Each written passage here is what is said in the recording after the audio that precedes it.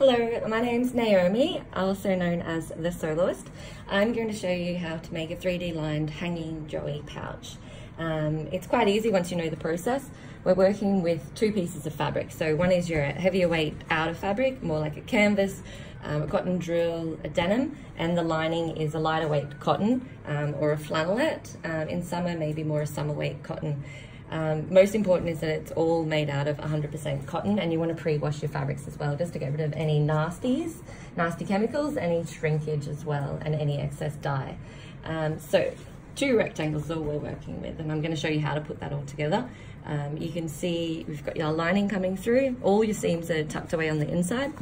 We've got a curve happening through the back here to mimic the shape of a pouch. A carer is going to pop a rod through the top there, so we're going to be leaving an opening through here. I'm going to make sure these stitches are nice and secure because that wants to be able to hold the weight of the joey. There's two different sizes as well. So Wallabies, here's a little miniature version. Might be easy to see on camera. So two sizes. For Wallabies, you want to cut your rectangles 65 centimeters by 105 centimeters. The kangaroo pouches are a little bit bigger. They're 75 centimeters by 130 centimeters. The one that I've got here, that I've made here, which is my first attempt at a full-scale wallaby pouch. This is a wallaby pouch, so that's 65 by 105 centimeters. So here's some fabric I prepared earlier. I've got my heavier weight cotton drill here. I'm going to fold it right sides together, and then my lining fabric, 100% cotton. Seam allowances we're working with 1.5 centimeters. And I've just drawn where I'm going to be stitching down here. I've used a dinner plate to create this curve, so that's going to be the back of the pouch there. You want to be sewing that on both of those, right, with your right sides together. So we're going to sew those separately. So make sure your fabric's nice and lined up, and that you are securing the stitches both at the beginning and when you're also finished at the end. You just want to make sure all your stitches are secure. Around the curve, 1.5 centimeters is your seam allowance on these.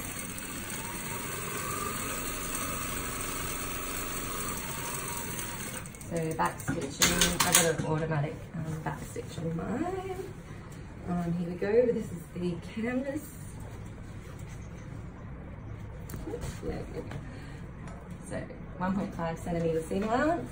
So this is the folded edge, I should say. So this is the open side.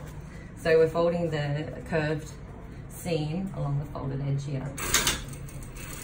And so I just want to say, if you can hear me, that because this is actually folded in half, it leaves me to believe that you could actually use two pieces of fabric and then just seam them together like this. So if you find you don't have big pieces of fabric, I'm led to believe you could just seam them together like this. It doesn't need to be folded. There's not too many processes in this. I'm going to try and get through it as quickly as possible for you. So now we are turning the outer fabric, the heavier fabric, right side out. No need to iron your seams or anything like that.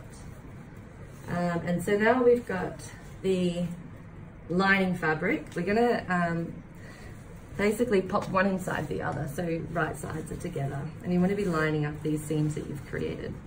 So right sides together, seam there, seam there. Just tuck that all in. Okay, so there are instructions on the website that I'll link to. I've actually changed the production method a little bit because I just think this is a much easier way for you all to sew these together. Okay, so here I go. So once again, 1.5 centimeter seam allowance. You're going to be sewing around this front curved edge all the way up. Hot tip, if you are sewing with two different fabrics, the fabric that's got a bit more give is usually better to pop down on your feed dogs here, because it's going to tend to, you know, gather it properly as you're sewing, so it's not stretching out too much. and that'll keep the seams matching up nicely.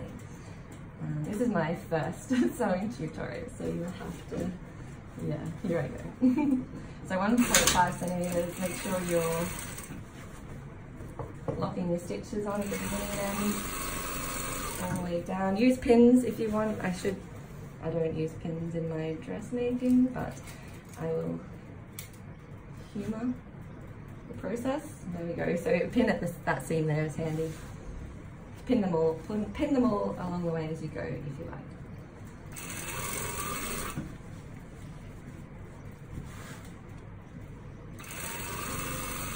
So we're sewing. Make sure your tension's not too loose. Your stitch length is appropriate. You want to make sure these are sewn nice and securely. Cool. Around the corner.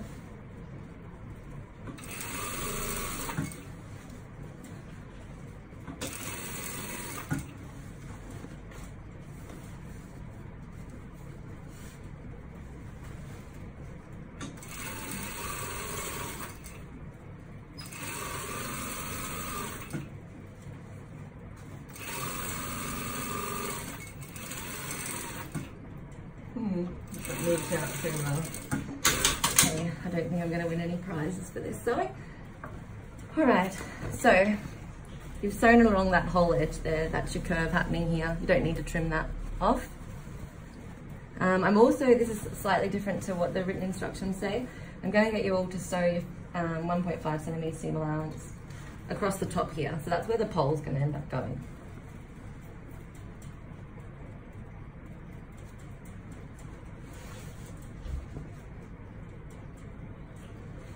Cool. I'm just thinking for a moment there. All right, so 1.5. We're going to leave a gap at the top here because we're going to bag this whole thing out. Turn it inside out. All right, so just start stitching along the top. Whenever you decide, just cut off there, back stitch, leave a gap. You're going to be pulling this whole thing through this hole, so make sure there's enough space. You don't have to wrestle with the fabric too much. So looking back on, you want these seam to meet up as well. That's going to be the centre back seam there, the back of the patch.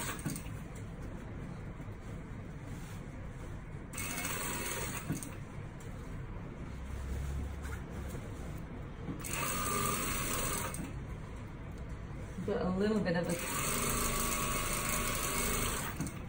of an overhang here. Hasn't sewn perfectly, but that's fine. That'll all get tucked on the inside. Stitch there. Okay, so you can see all the seams are sewn. Everything's sewn at the moment except this little gap over here. So just pop your hand in, grab your fabric. You're going to turn it inside out. Again, this is different to the written instructions. The written instructions have got you sewing, folding in all your seam allowances and it's like kind of sandwiching it together and then sewing it. I find that this is just much better. All right, so turning it all out. Figure out what's going on. Get those little corners out. This is the top of the pouch. That's your opening. These are the two corners. You want to make sure they're turned out nicely. Get a crochet hook or a pair of scissors in there if you want, just to finesse them a little. Oh, so the pouch is taking shape. I'll just organize it a little so you can see what's going on. Okay, so that's your curved edge there. Lining's happening on the inside. Like that. Cool. So now what we're going to do is, let's sew this opening closed. So you're just sandwiching that seam allowance. Raw edges in there. Just give that a little stitch. Cool. Alright, so now we are going to create this folded edge. Here's one I prepared earlier. So we're just folding it back, essentially, and then we're going to stitch all the way around. So there's nice smooth, I'm assuming that, you know, Joeys prefer this kind of curved edge, no seam allowances. All right, so if I can recall the measurements off the top of my head, we are going to be folding it in half. That's your center back seam. Over here, that little corner's going to drive me nuts. Over here, we just want to line up those edges. And we're going to be stitching down. There's a little join here. We're just going to be stitching down to create that. So 4 centimeters. They're coming in 4 centimeters. I've got a ruler on the side of my machine here. So 4 centimeters, I'll pin it so you're going on. And we're actually going to sew down 8 centimeters. So 8 centimeters.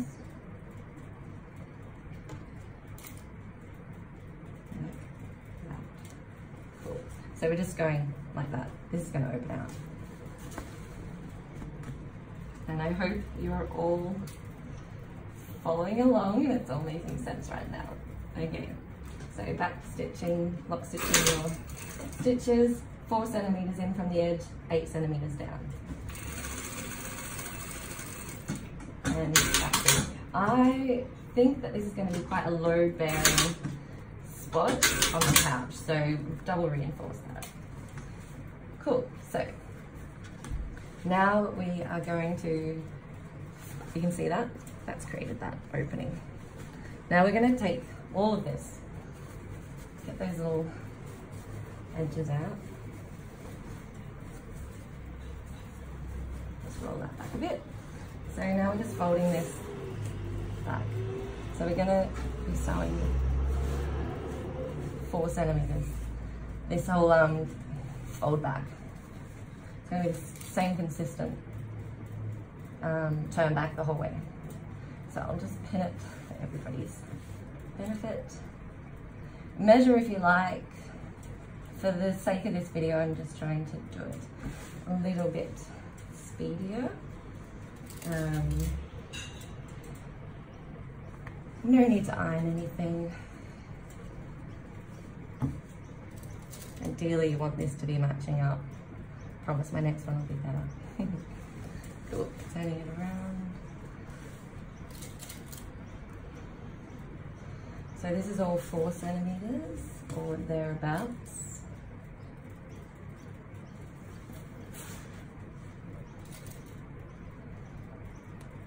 Alright, that will do it. So you can see it's starting to turn into a joey patch. Sweet. So you're gonna, I found with making the last one, it's definitely easier to start from the top here.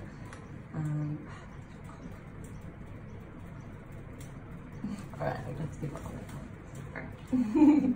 Alright, so just on the edge, so I'm using basically a 6 mil from this folded edge here, seam edge.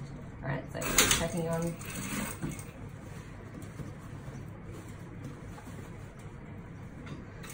All the way, just keep holding it in place. Make sure you're obviously not sewing through anything else behind there. I do appreciate that a lot of you are either beginner or learner sewer, and yeah, sometimes you do actually manage to sew through the wrong layer. So just feeding that all around. Oh, I'm trying to keep this as tidy as possible.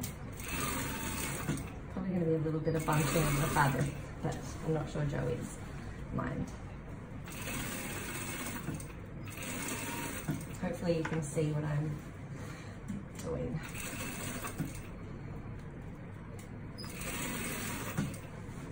I'll show you on this one here.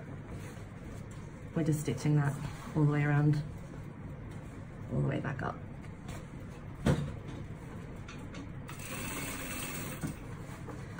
So there's going to be a bit of bulk here. Hopefully your machine can handle it.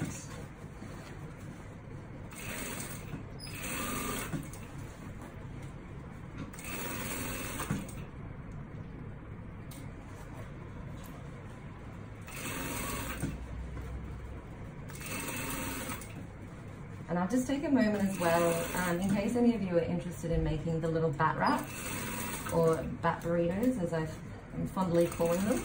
I've actually created a photo tutorial of those as well. I do understand that the bat wraps are in high demand, and I'm sure that demand will be ongoing, as with all of these wildlife rescue pouches and things that we're all busy making. So I've got a photo tutorial of how to make the bat wraps. They're super simple.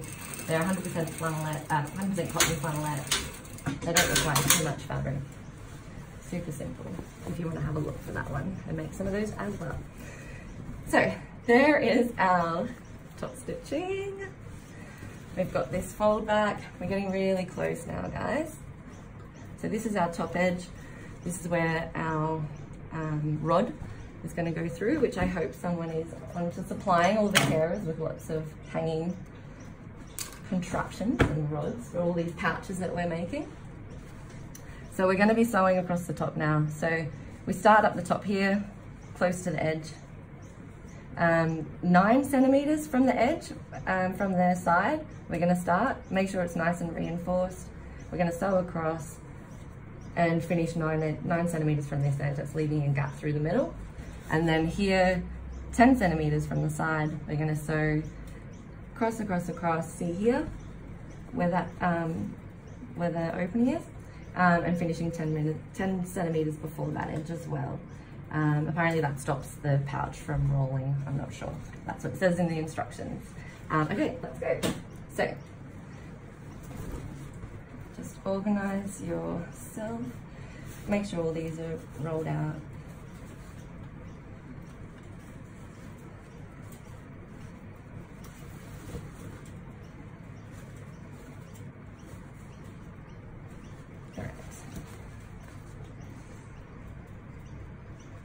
So, matching up. That's your front seam, that's your back seam, that's where the back curve is. Matching all of that up. I'm going to pin that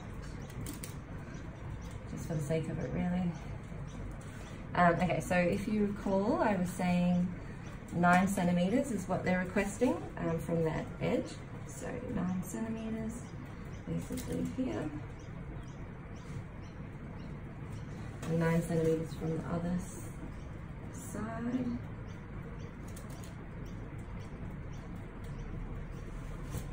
All right, so make sure you're doing nice, short, strong stitches. We want to, it says to sew as close to the edge as possible, so I'm going to keep it at maybe 6 mil through there from the edge. We'll take that pin out, so we're starting 9 centimeters in from here. And back stitch, we're coming up, across, over. Hopefully your machine likes all that bulky fabric, across, take that pin out, back stitch. And because we want these to survive a lot of washing and wearing, a lot of, you know, kangaroo and wallaby use, I'm going to switch over that again. Built to last. Cool, so that one's, you can see we've got our gaps here. And then 10 centimeters, measure if you like, but you're basically going to be starting in just before there. And I think it measures 10 centimeters from the top. Maybe 9, it's probably going to be slightly different for everyone, but that's about 9 centimeters from here. So you want to be finishing just before that seam opening there, just to make sure it's nice and strong. Cool, so basically 9 centimeters down from the top edge and 10 centimeters in from the side. So I'm going to start like there. Sorry if that's not too particular enough for everyone, but it's literally 1 centimeters in from that one. So down here. So 9 centimeters, 10 centimeters, lock stitch on, going across the top of this opening. Take that pin out. We're going to come back and reinforce that. Don't worry if it, I will try not to worry if it's gathering up a little there. And gonna stop, watch your fingers on the top. Probably not best practice. Yeah, so just in from there and back stitch off. Again, let's go back and reinforce. Let's make sure it's nice and strong because these are going to be, you know, holding the weight of a lot of different size wallabies. Like I said earlier, the kangaroo pouch is slightly bigger and they'll be holding the weight of the Joey kangaroos. Okay, so reinforcing that there. Hopefully I'm not chatting too much and you all can concentrate. Anyway, there we go. Dare I say, we finished the 3D lined hanging Joey pouch. Let me grab that hole just to illustrate. So, Kara's gonna pop that through. It's gonna simply slide up. I like to think these are little like ventilation gaps. Now I just hope that this has been recording. There's our curve through the back. All your seams are on the inside. Nice soft edge out here for the Joey. You can see the stitching through here, so we've got these gaps from here. Awesome. Good luck, everyone. Please message me if I can clarify anything. I'll try and put up some photos, create a photo tutorial as well. Good luck. Thank you. Bye.